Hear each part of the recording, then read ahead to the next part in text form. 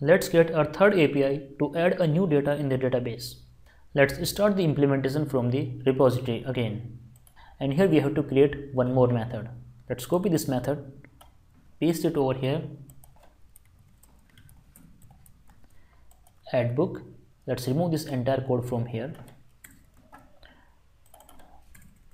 this parameter also, and this time because we are going to add a new book, so we will have the object of the book, and for that I have to use this book model.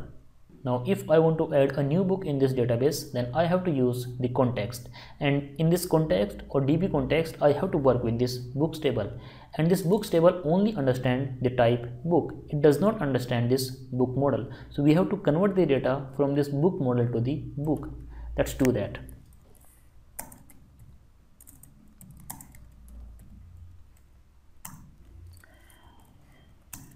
So here I am writing title.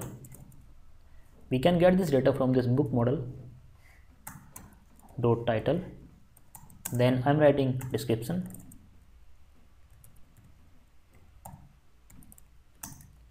And there is no need to set the ID column because the ID column is the primary key and that will be generated automatically for us.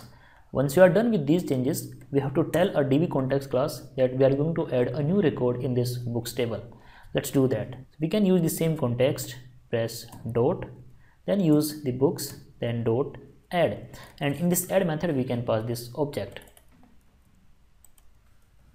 Now at this point this application will not hit the database. To hit the database we have to save all the changes, and for that we can use context dot save changes async method like this. And because this is an async method, so we have to use the await keyword over here. Once you will save the changes in the database, then the ID of this new record will be generated and it will get assigned to this book object automatically. So here we can return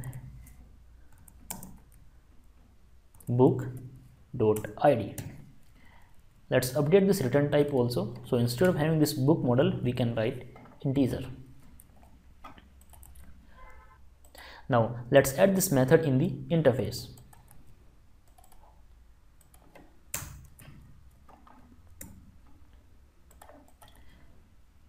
Let's create a new Excel method over here in this books controller to add a new data.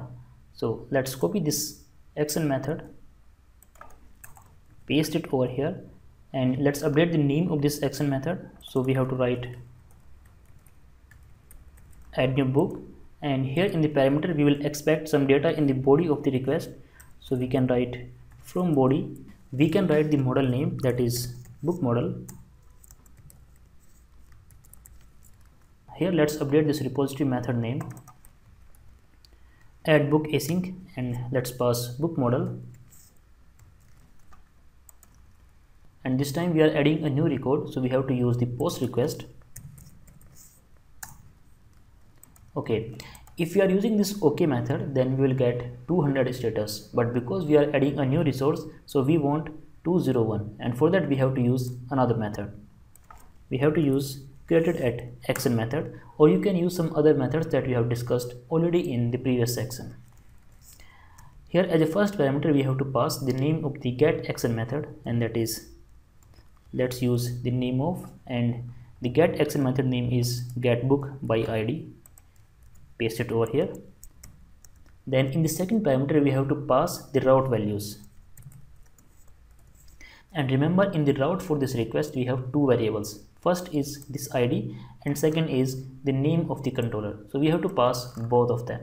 This method is going to return the ID of the new book. So here I can write ID, and here let's pass the data. So ID is equals to ID, controller is equals to books, and in the third parameter we have to pass what value we are going to return on the output. If you want to return only the ID, then I can simply write ID over here, or if you want to return the entire object, then you can assign the ID in this book model and you can return the entire object. That's it. Now let's run this application in debug mode. This time we have to use the post request. So here I'm using the post, and this is the URL books, And because we are adding a new data, so we have to set some values in the body section. Just click on this body, use the row and choose JSON from here. Here you have to type some data. Let's see, here I'm passing title is equals to testing1 and description is, this is for description. Now let's hit the send button. Here you can see the status code of the record is 201 and we are having the ID of this new record 11. Let's verify the value in the database. So here you can see that we have 4 records, ID is 1, 2, 3 and 11. The 11 is because I have deleted few records from this table, that is why we are having this 11. Let's add one more record in the database. Using the postman, let's send one more request to, hit the send button and we are getting the ID that is 12. Let's use one more, 3. The ID is 13. Now let's verify the get API also. Use the get, hit the send button.